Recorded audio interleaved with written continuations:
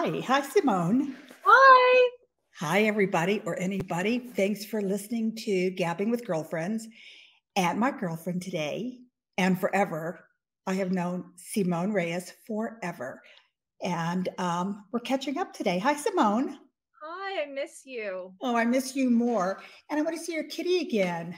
I know she took off, but she'll circle back. So is she more affectionate now? Only this past month or two did she start sleeping a little bit in the bed with me, which is I'm No like, and I way. don't move. Like if anybody calls, then it's done. Or if like a car, You sneeze. anything. She's like, okay, that's it, you're done. But she is at the age of 5. She's actually like, you're not so bad. Oh, can you believe it? But can you believe how patient you've been? I've been so patient. And the thing is, I have a theory, which is, I've always taken in the seniors with special needs, right? I've had a blind dog, I've had a deaf dog, I've had a 3-legged dog, I've had animals with issues, behavioral issues and psychological issues. I never ever get the kittens or the puppies because I figure, well, they have a better chance of being adopted by someone else, right? But I, walked into an adoption event completely unprepared and was in deep grief after having lost my beloved Yoda. And yes, and I saw this little. I've always had black cats, black and white cats, black cats, and I saw this little ball in a she was only 3 months old in a little kennel, and she was so sassy because all the other kittens were like stretching, they were all sound asleep, and their little whiskers were making little like blowing the wind sort of thing. They look like a Hallmark movie, they were like so whatever. And every time any of them would even have one little twitch, she'd hiss at them. I was like, what is your problem? And then I was like, I think I need to take her home with me. So for the sake of all the other cats, if nothing else. Yeah. And she definitely is not, she's very independent. And it was hard because I was used to literally having a dog on my hip at all times. We were completely together. She was a lap dog anyway. Yes, he was. He was a complete lap dog. And she's not, but I feel like she knows she has to pay rent. So like, she's like, all right, let me give her 10 minutes so she doesn't freak out on me, and she'll come and she'll sit and she'll purr and she'll be like, I love you. And then she's like, okay, that's it. You're done. Well, I guess that's plenty. It's kept you happy for 5 years. It has. It has. So that seems like yesterday, by the way. How quickly has the past 5 years gone? Well, we've all lost many years with the pandemic where we're just kind of like, what was that? And what is this? Like, I literally was supposed to go to a music rehearsal tomorrow and got a call that the guitarist has possibly COVID. And I'm like, oh, wow, this is just not going away. No, when is it going to end? It's not. We just have to live with it. We do. The best we can. But I've never, ever had a great perception of time. Like, I always think that everything was from the last time I saw somebody. Like, no time has lapsed since the last time I saw you. You just kind of pick up and just take off where you left off. Yes. And it's just weird because she knows that we want some love in here. Oh, she's gorgeous. But to think 5 years since you it's crazy. It's crazy. It's really crazy. Yeah. I was so happy to have her during the pandemic. I couldn't imagine. Some of my friends don't have any animals at all in their home. And I thought, wow. And they're a friend of yours? Well, yeah, Donna, your friend, my friend, Donna, but it's funny. She became a plant lady. Like, she has a lot of plants. So I think her mother, her maternal instinct is just being put on plants. But I thought she got custody of the cat.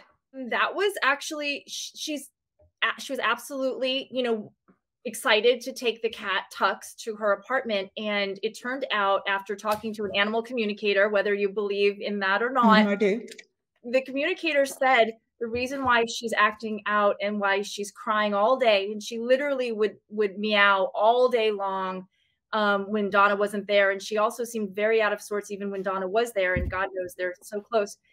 She said, the thing is, the other location with Jane, she wishes you were back there because that is her home. And even though she doesn't seem to be in love with the dogs, just having them there means a lot to her, and she just wants to go home. Oh, To give her, yeah, so they share her, but Jane has her. Yeah. got it. Yep. It's so bizarre to me when I know somebody that doesn't have any pets at home. I'm like, what do you do? I don't I get don't it. care if you've got kids. I don't care if you've got a partner, but it's not the same. I don't get it. I really don't get it. Bizarre, but you've always had so many wonderful animals in your house, and you're always so willing to take in more, which I love. I remember being at a million events with you, and if they had animals there for adoption, there was always a chance that Gloria might take one home. Always that chance. Do you know what, Simone? It's really sad that I think I've reached the point in my life where I don't know if I could do it anymore. Really? I honestly, especially dogs, because they require so much more time and effort than a cat. And I'm down to 3 dogs, and they're all seniors. Two of them have heart conditions, but they're fine. And one we just discovered was diabetic. And that has just turned my whole life around. That's a lot. Yeah, it is. It's a whole lot.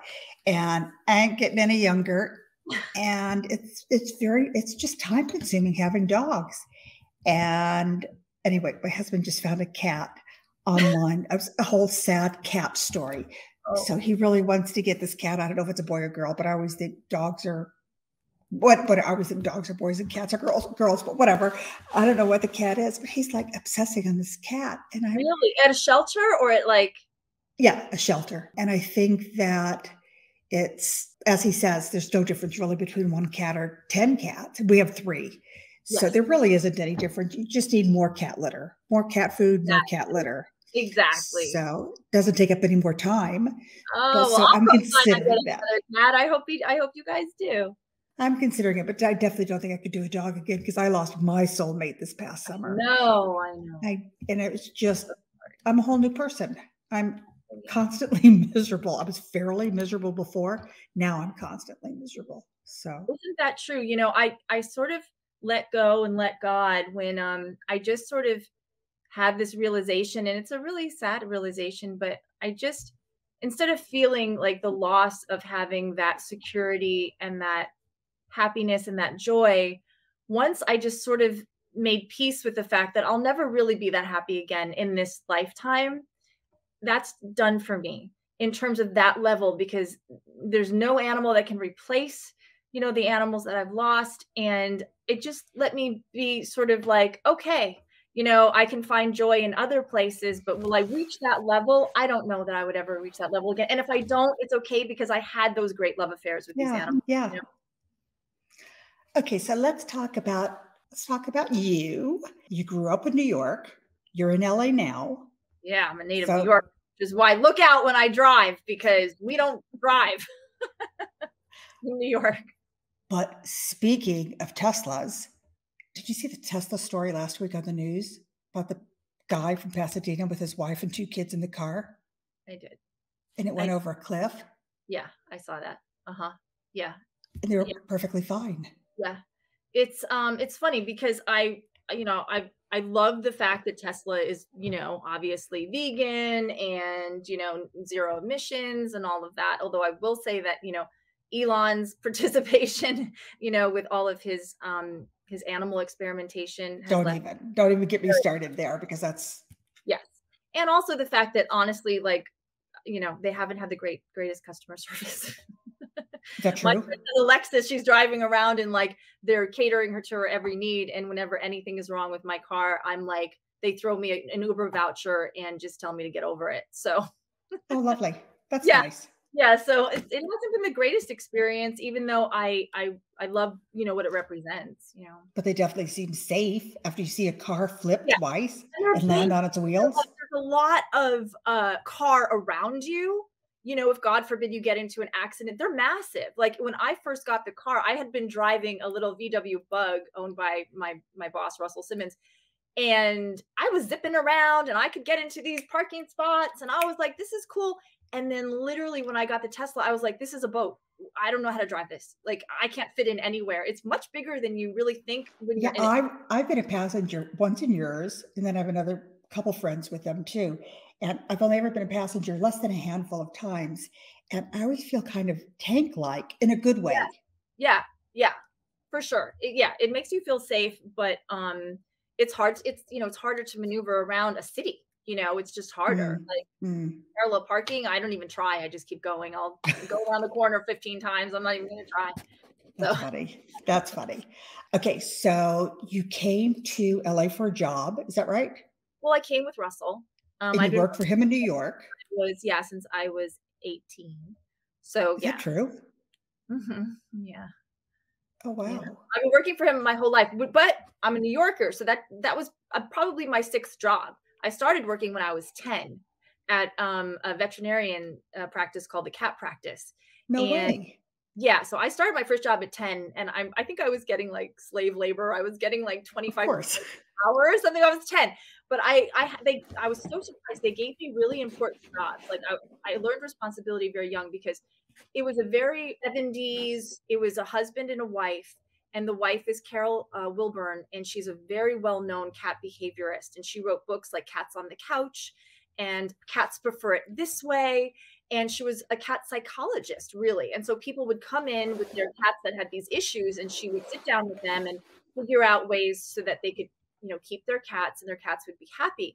It was very hippy dippy. But I remember being 10, and my job that they gave me as a 10-year-old was I had to sit with all of the animals that were had tubes down their throats that had just been in surgery. And as soon as they started coughing up the tubes, I'd have to call for help. And I thought, at 10, job for me at 10, but I was like, I took it really seriously. I would just sit there and stare at them like, And I remember, my gosh, I don't have a lot of memories. That's life-changing. It was a big deal. But I remember one thing which was so funny. Somebody had named their cat Come Here. Like, come here. And I remember I was like running out. I was like, come here. And they're like, come here, come to you. And I'm like, yes, come here, but come here. Oh my gosh.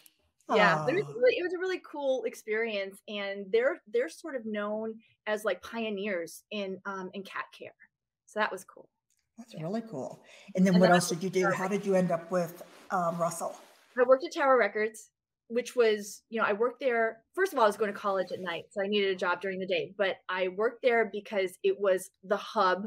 It was on West 4th Street in Greenwich Village, and everybody, hung out there. So I was good friends with the Beastie Boys, that sort of crew, Rick Rubin. And then just celebrities would come in there, at like midnight, and they would be drunk and stumbling in and buying some CDs or whatever. And so I kind of worked there more just because it was a scene and it was cool.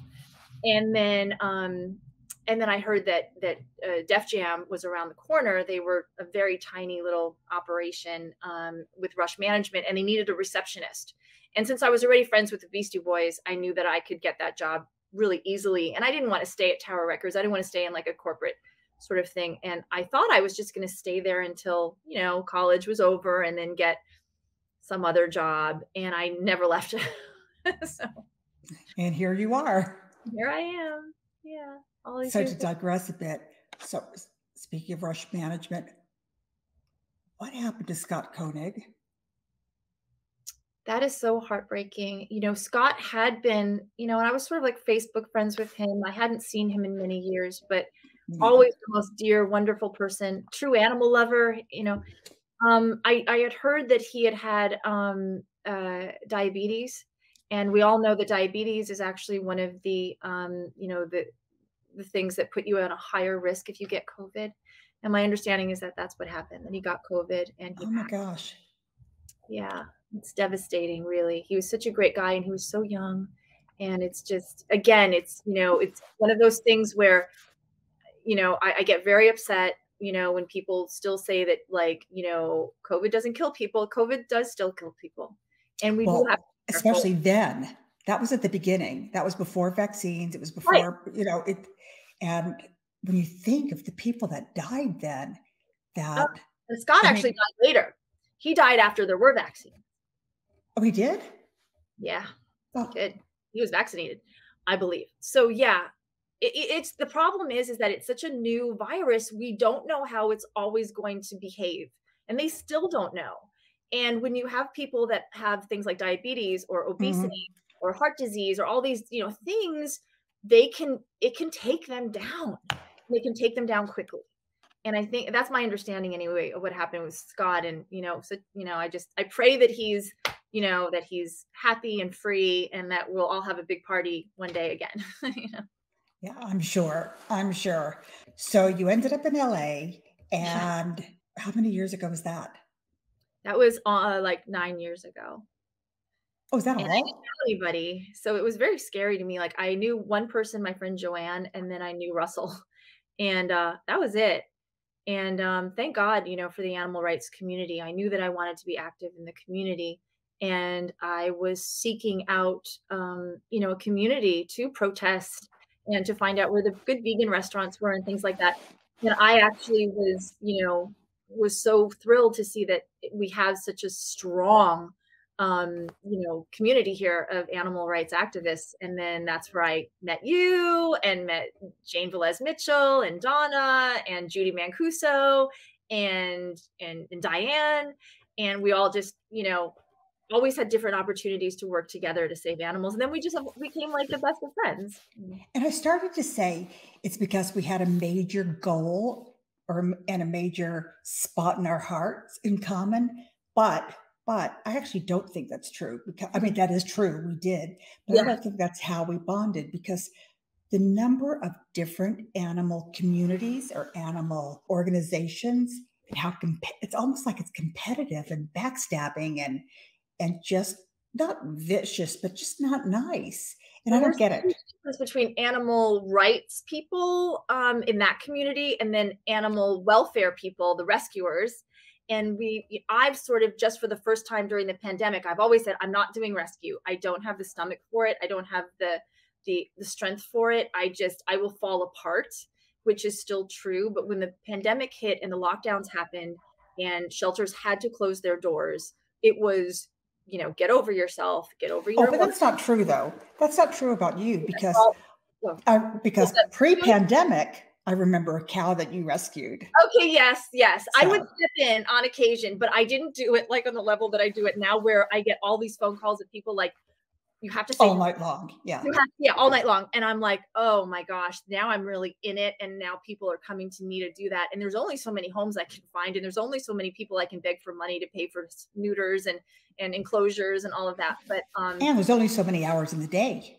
So you can only do so much. And it's true. It's so hard. I have such respect for the rescuers, because I it's so emotionally draining. And it's so upsetting when you literally are like, if I don't do something, this animal on my watch is going to be dead in 24 hours. And it wouldn't be my fault if that happened. It's not my fault how they get into these situations, but you take it on as it's your fault. You didn't work hard enough. You didn't save this animal. You didn't beg enough people to pay for it, and it's so hard on your nervous system, So the cow you saved ended up being the first of many, the one that ended up at Diane's. Yes. Oh my God. Yes. Moonlight and Moonbeam. Simone rescued a cow from the slaughterhouse floor, virtually, right? Yeah. So that was about to give birth, which we don't even know how that could happen. Birth at the slaughterhouse. Yeah. She gave birth at the slaughterhouse, which is, it's not unheard of, but it's rare. And, of course, there's no place worse to give birth, is there, than a slaughterhouse. So thank God, we had our little community with Diane Warren and you and Cindy Brady and Sean Munson and Jane Velez, and we all were able to negotiate her out with her baby. And now they live at Diane's ranch, and they are thriving. They're doing so well. Yeah, I love them. Isn't that nice? So great. It's so great. And then it followed with other cows. Yes. The cows that escaped. And then people started calling me about cows. And actually right now I'm sort of like in this huge rescue where I rescued, along with Libra Max, a beautiful, looks like might have been a science experiment, somebody who had adult cows and were trying to make a mini cow. And in doing so, he's very disabled. His legs are like pigeon-toed. They're completely in on of themselves, and he's struggling to walk. And he's at a wonderful, like the incredible sanctuary called Leo's, and with Marlene. But we're trying to work with different veterinarians and different orthopedics to see if there's anything we can do. It might just be pain management, but things like And that. How do you know he's in pain? We don't know for sure, but when you watch him walk, it's very concerning. It's very concerning to see his legs the way that they are. And so we have him on, over the counter stuff, and we have him on arthritis support and things like that. But we're waiting for the vet to come with X-ray machine, which is so cool that they can do that. I know, that's amazing. It's so cool. They can do CAT scans. They can do so much stuff nowadays. And so once we get all of that, because we'd rather not move him unless we have to, because Davis is so far away, it would be like a 12-hour trip, round trip. If we could just get all that stuff and then, have pay for consultations, then that would be fantastic, because then we can really find out, is there anything that can be done, or is it more palliative care for him? He is happy. I don't want to say that he's not. He's very happy. He loves Mar, and he gives kisses, and he loves his food and all of that. So how little is he? He's about 550 pounds, maybe. So that's very small for a cow, but for, just throwing him in a car and getting him anywhere, it's very hard. Oh yeah. I mean, it's, so that's taking up a lot of your time. That's definitely keeping you busy. It is. And, I still want to continue with rescue, because now I'm in it, but, I would much rather also just support, Judy Mancuso with Social Compassion. I'm vice president of communications for that. And, it's sort of how I was when I was protesting every second of every day, for 20 years. I would rather just create and get bills passed into law so that we can, put people in jail if they don't do what's right for animals, versus just begging them to do so. I want to force them to do it by law, Okay, so listen to this. I was actually just having a conversation with Stacey Kiewicz about this, is how, we look at all these, I donated once to Cuddly, and now I'm getting emails from them all day, every day. I've donated far more than once now that I'm getting these emails constantly. Yeah. But you hear these horror stories. I actually just posted about one where this guy threw his dog over a fence at a cell tower place. Oh my God. Yes, I saw that. Oh my God. It was on KTLA in LA. So I don't get how, they know this person's name because the dog was chipped, but nobody could find him, or at the time, a week ago or whatever, they couldn't find him. They knew his phone number, they knew his previous address, but he had moved and whatever. So because that had media attention, I think some people cared. But what I don't understand is, I kind of lost my train of thought because I had some noise going on here. Well, we were talking about laws, creating laws. Yeah. I think that this is what's wrong. People seem to be happy, not that anybody's happy to donate to an animal's medical issue, or, you can't donate money to help find somebody to put them in jail. Right. And the dog actually, strangely enough, was okay. It had a couple of issues, but overall it was okay. What I don't get is, and again, Stacey and I were talking about this, why, with all these different animal organizations, all these different charities, why can't they, I don't know who they is, but why can't somebody figure out a way where rewards are offered? So where money's raised to offer a reward. If somebody turns in this guy that threw his dog over a fence, then there's a reward to be had. Right. I don't get why that doesn't happen, because nobody's going to jail, because nobody can find these people. Right. I don't think anybody really, unless you have one wealthy donor, it never happens, right? It just never happens. And the police, they have so many other things to worry about. I don't think they're giving money to find a dog abuser, I just don't think they are. No, I know they're not. But if people made it easy or motivated others to turn in somebody, And I guess the only way to motivate somebody to turn in their friend or to turn in somebody that they happen to walk past is with money. So, yeah. I don't know. There has to be a way to do this. And I know people still need to spend money to have the medical treatment, et cetera. But it seems like there has to be something else too that we're all missing. I agree. Yeah, I agree. Maybe we should start a campaign. We should definitely start a think tank over this, because I know that we're not the only people that think this way, or I'm assuming we're not. So there has to be a way to do it on, even if we started on a tiny scale, the animal abusers in LA or the animal abusers, whatever, and then take it national, then take it global, and on we go. We see a lot of people in jail. How awesome would that be? That's my dream. That's my dream. God. That's my fantasy. Yeah. All these horrible people spending the rest of their lives in jail after they get whatever it is they did to the animal, then spending the rest of their lives in jail. Exactly. The only thing better would be like exactly whatever they did to the animal, that's their punishment. Yeah. Yeah. And then go to jail. That would be really fun. Yeah, I'd line up for that too. Yeah. Okay, so that's taking up your time. And then in the midst of working for Russell, having a new baby 5 years ago, and the zillions of animal issues that you conquer with Judy or with rescue or whatever it is, then you came up with a bit of a hobby too. Let's hear about it. Yeah, this New Yorker is a country singer. Who knew? And you're good. Thank you. So just how did you someday wake up knowing that you could sing? I always sang in the shower, but I wasn't somebody who was like training behind the scenes or anything. I always knew I could carry a tune.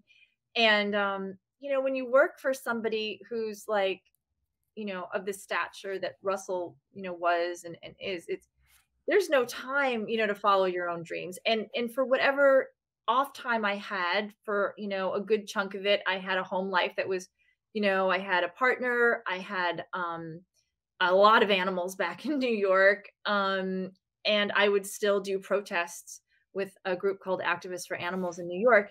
So I was really, really, really busy. And so the thought of like having time to do anything else was just, there was no way.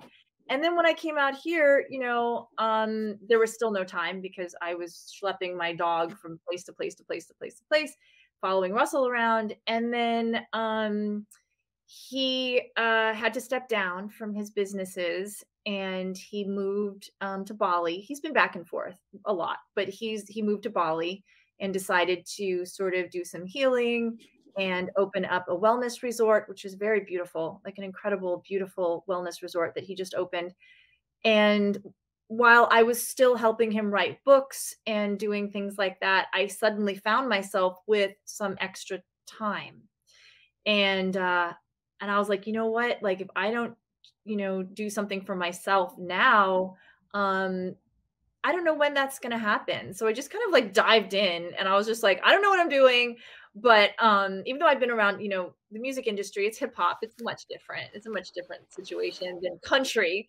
But that's the music that I love the most. And so, I wrote some songs with my ex-partner, and I also have original songs, from other songwriters. And I just started making videos and playing out a little bit.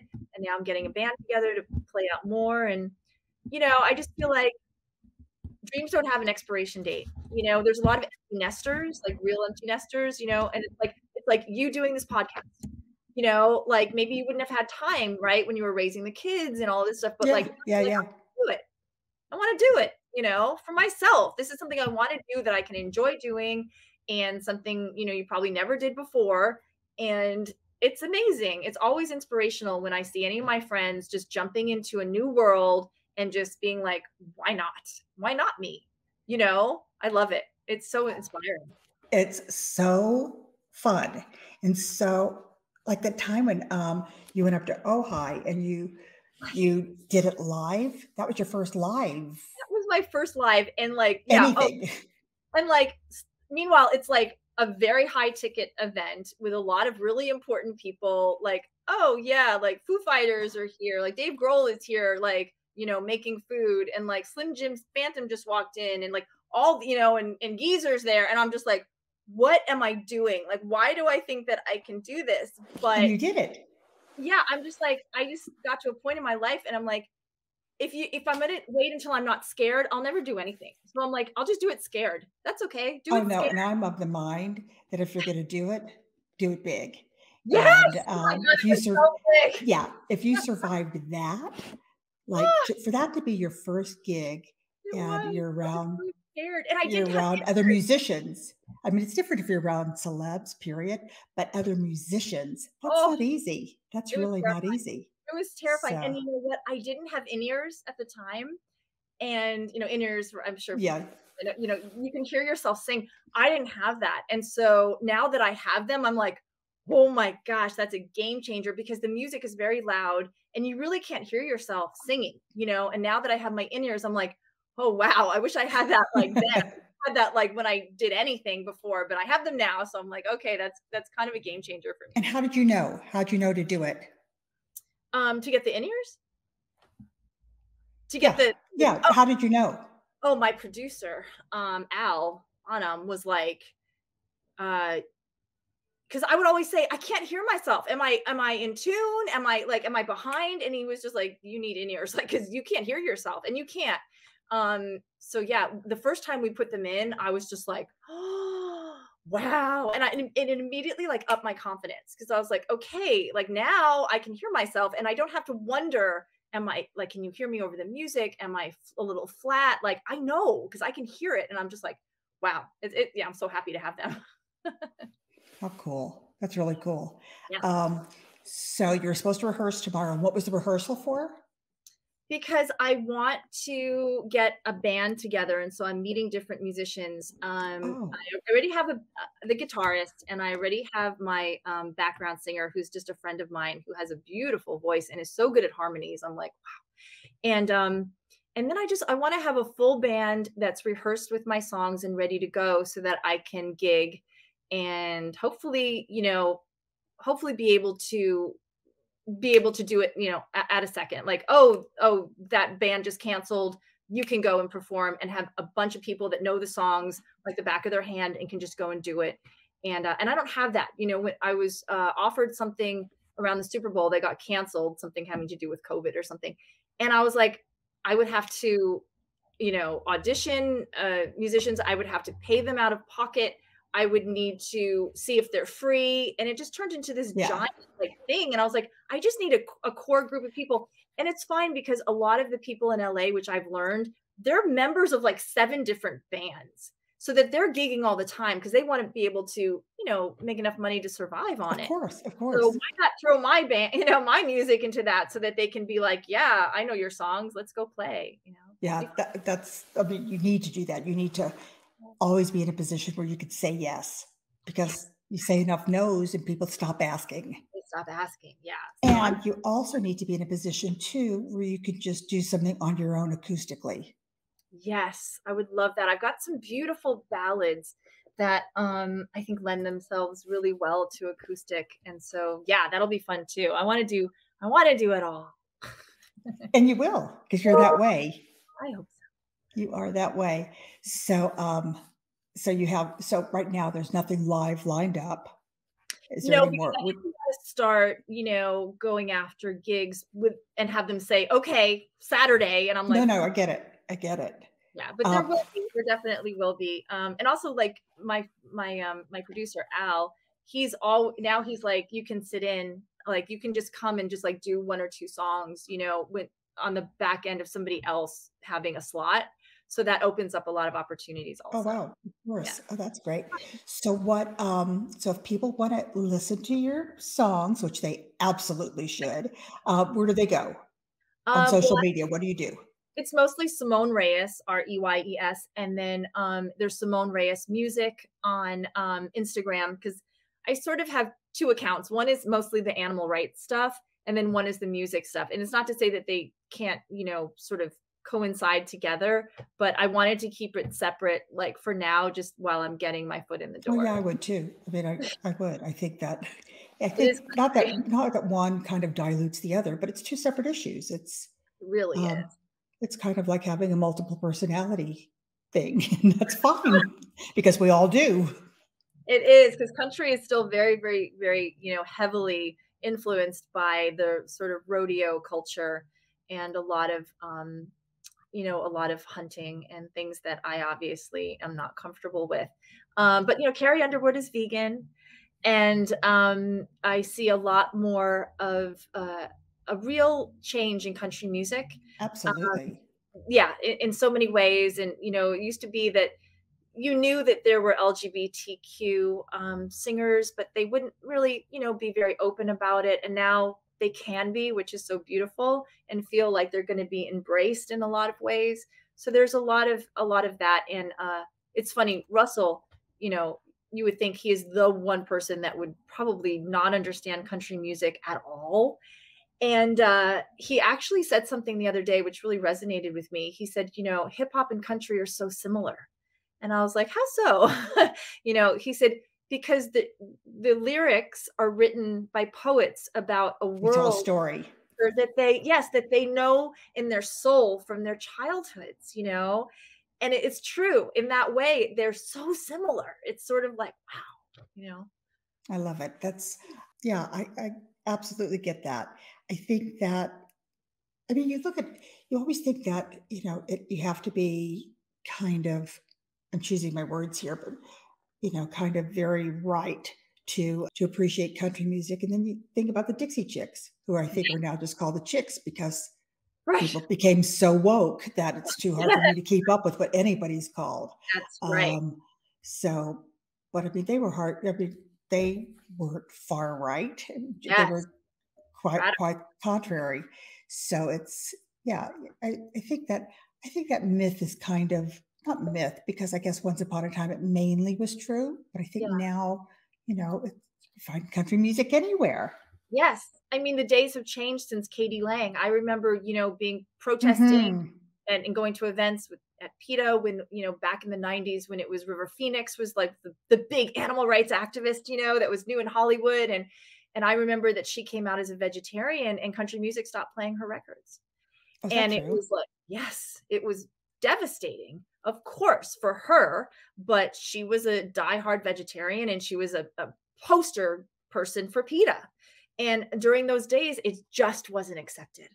And it was a big deal. So now it's still got a long way to go, but the doors are now open, or at least they're cracked open a little. Yeah, no, it's coming. it's coming, and people have come a long way with their Yeah. views and their understanding and their willingness to try.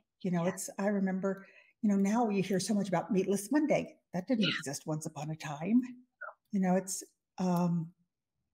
and especially like in England, it's well, every place is meat heavy, but they were very meat heavy, and then they were quick to become vegetarians, but that was it. They weren't going to take those extra couple steps to be vegan because that was way too scary. But now it's Gloria, and yet the Animal Liberation Front was born in England. Yes, it was. I mean, yes, it was. Wow, I know, that's weird when you think how many years ago that was, and it's sad because they still have labs there. Well, they have labs everywhere, but you would think that anyway. So I think I'm losing my voice. Oh dear. Do I sound like I am? For a podcaster, that's a problem. Oh, I think that's probably good. No, but I feel really croaky. Everybody I know has been sick. My husband's had pneumonia. I He's saw better that. now. How is he feeling now? I think he's like 85% there. Okay, good. So good. He's definitely much better. He's hungry. But that was scary. I know pneumonia is scary. I've never known anybody that's had pneumonia that I know of. So I didn't realize just how sick somebody gets. And the fact that he's hungry, that's a good sign. So it's a great sign. It's a great sign. I wish that I could be like, okay, tomorrow you want to do brunch at Crossroads? Yeah. Soon enough. Yes. So, it seems like I still have millions of things to say to you or to ask you, and we're running out of time. So we'll end here so we don't have to be midstream somewhere. And then that means you have to come back on again. Yes. Well, there's always more animals to rescue and talk about, and hopefully more music and, and lots of our stories, because we have a lot of good stories together. What I love A about lot. What I love What? about you is that, a lot of my friends, they have to really plan things out. Would you like to go to dinner on the 25th at 7 o'clock? If not, can you go to dinner? Whatever. You are one of the only girlfriends that I had that was so spontaneous. Hey, you want to go to dinner in an hour? And I would I go. can't do it any other way. I can't. I love it. I can't. I can give a speech, which I don't do often, but I can't write it out. I can't plan anything. I can't plan what I'm going to wear. If I've got an event I'm going to, everybody will be like, "What are you wearing?" And I'm like, "I don't know," until 10 minutes before I'm walking out the door. I can't Really? plan anything. It's bizarre. My whole But I life's love like that that. about you, because of that, it got us closer a lot faster. You know what I mean? Because we were the only two that would do something without having it already in our calendar. Totally. Yes. And because there was no plan, like it was just, when you're kind of, in the same clothes you wore all day, and then you're just going to get in your car. Like, it's like all your defenses are just kind of down, and you're just Yeah, going to that's true. just very natural. And I love that because nobody else ever does that. Nobody else. Maybe that's my MO. Maybe that's. I love it. I love it. Huh. Oh, Yeah. well, I'm glad because I'm glad we got. Lucky. I'm glad we got to know each other, and I'm glad whatever it is that brought us together, if it's the stars or if it's yes, the animals, whatever it was, I'm glad you're my friend. I'm so glad you're my friend. Girlfriends are so important, and I think as we get older, our circles get much smaller. Yes, they do. Much Yeah, smaller. I think I'm down to 3 people now, so it's. Yes, I love it. Everybody says, and I'm like, it's natural. I'm like, you're not weird. You know what I mean? Like that. It's the same for me. But that then you really cherish the people that are in your little circle. So much You more. do. And again, I know I keep saying this, but the older you get, the more you realize that life is so short that to spend it with anybody less than you shouldn't. No, you shouldn't. So. You shouldn't. I used to date Rex Smith, and one hit wonder. He was and he said to me once. He said, "You know what? Life is too long." And I thought, wow. And what he meant was, you don't want to exhaust yourself being with somebody that you're not, vibing with. I get it. And I never. That's interesting. Life not being short, because I always say life's too short, life's too short, and I still say it. It's true, but like he was like, life is too long. No, I get that. I've never heard anybody say it, and I've never thought about it, but I get it. Yeah, that's gonna be my new thing. That's gonna be my new thing, I think. Oh, well, you can thank Rex Smith. Thank me for it. Okay, I miss you, and this was really fun, and I'm going to be stalking you to see when we can do this again. Yes, we barely even. I had some funny next time. Pardon? I'll get better lighting next time. I will quit fidgeting next time too. I have such a thing with framing; it's making me crazy. But I will, because I had a funny Jane story, but I'm saving it till the next one. Okay. Cool. All right. Thank you, Simone. Thank you. Love you. Speak to you soon. Okay. Bye. Bye. Thanks so much for tuning in today. And be sure to follow Gabbing with Girlfriends on here so you never miss an episode. You can also find us on social media for more fun and in-depth conversations. Thank you.